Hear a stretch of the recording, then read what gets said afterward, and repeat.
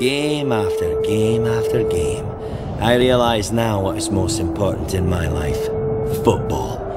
Show me something more thrilling than a perfect volley. Tell me you've never dreamed the immaculate strike, been part of that moment when an entire nation holds its breath. Tell me that football is not our one common language when the whole planet stops for 90 minutes to be witness to that one thing we all understand. Yeah, you can tell me I'm wrong. Some may say it's just a game, but this is about heroes and tribes, loyalty and devotion. It's our commitment and our passion, our battle and our belief. This is our faith. This is the beautiful game.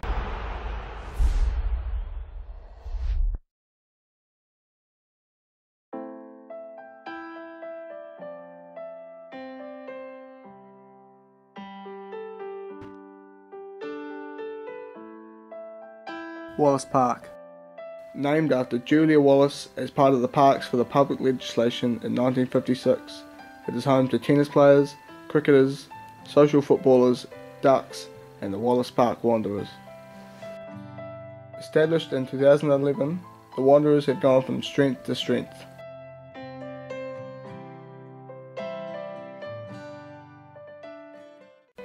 Increasing in numbers, skill and fans over the years, the club has flown through the qualification stages for the prestigious Ethnic tournament, a one-of-a-kind competition which witnesses the largest official gathering of ethnic footballers in the Southern Hemisphere.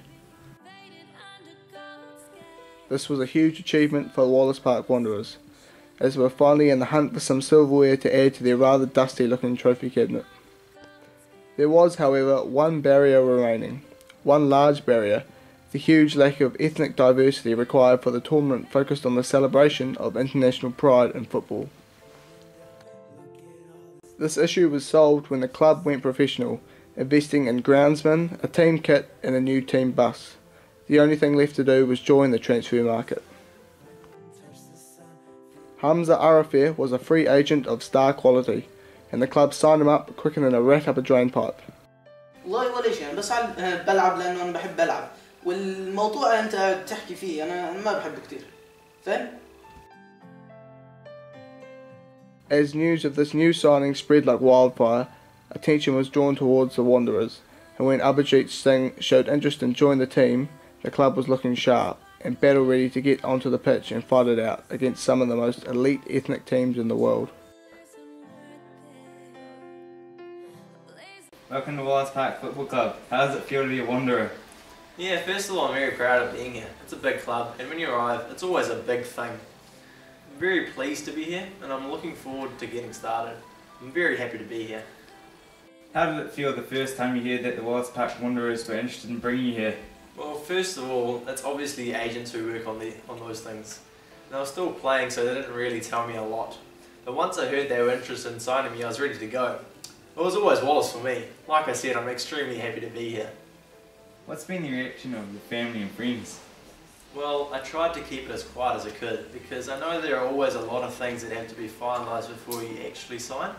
And I kept them quiet because I know then they'll get excited. And I think they're happy as well. Hopefully they can come over for a lot of games. And I think they'll be proud being I'm the first Indian to step onto the pitch.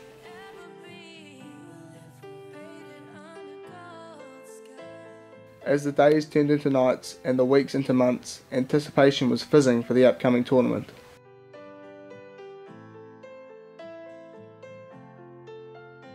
The Wallace Park Wanderers were now on point. They were drawing crowds to their training sessions who would cheer when nutmegs or wonder goals were pulled off.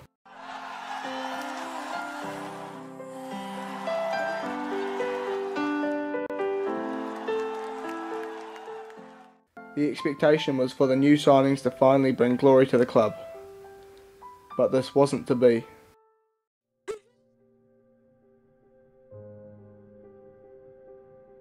As the Bhutan barbarians tore the Wanderers apart like a wild lion destroys its prey, it became clear that the tournament, which had promised so much, was going to give so little.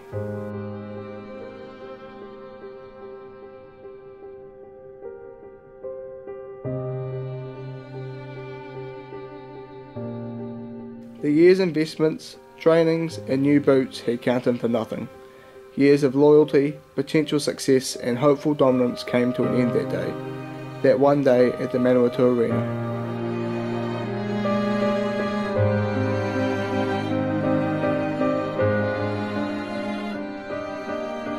Wallace Park, the transfers and the trophies.